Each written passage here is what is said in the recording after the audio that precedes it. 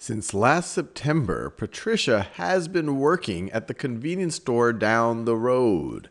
So we have to think about what they've underlined right over here. This has been working. Do we want to go with that? And the first choice is always exactly as they wrote it right over here. So they wrote has been working. They wrote has been working over there. So do we want to go with it as it's written, which is always going to be the first choice? Or do we think one of these other choices is going to make more sense? So since last September, Patricia has been working at the convenience store down the road. Well, has been working actually looks pretty good.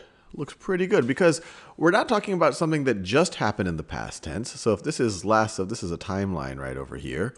And if this is last September, she starts working last September, but then she keeps working since then. So we want something that is both that starts in the past, but then keeps going on through the future. And so that's what has been working does for us. Now let's think about the other choices and see why they don't quite do that. So if we used works is the present tense. That would mean that she's only doing it right now.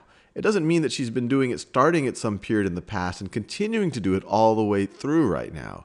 So if we said since last September, Patricia works at the convenience store down the road, then we essentially have the verb tense wrong because this is starting in the past and continuing, while this is just the present.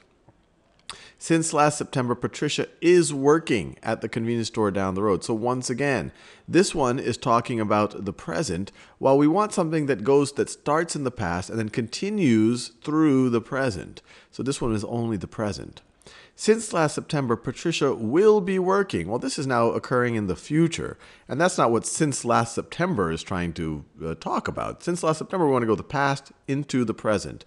So we'll throw out that. Will be working kind of implies that, well, we're really talking about the future.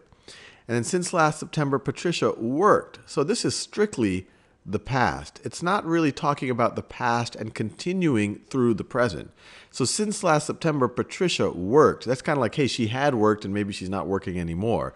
But we want to convey that she started working then and she's continuing to work. So has been working seems to make the most sense.